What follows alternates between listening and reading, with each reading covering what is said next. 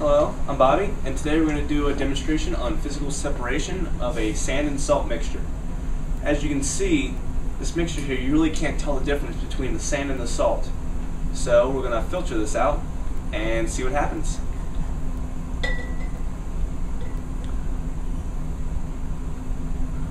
What we did here, we poured a little bit of the mixture into this beaker here. I'm going to add a little bit of distilled water.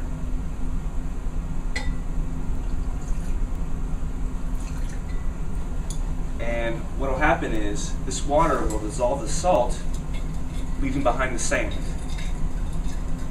And what we can do is decant the solution of salt. What we can do is decant the solution of salt into this other beaker here, leaving behind the sand.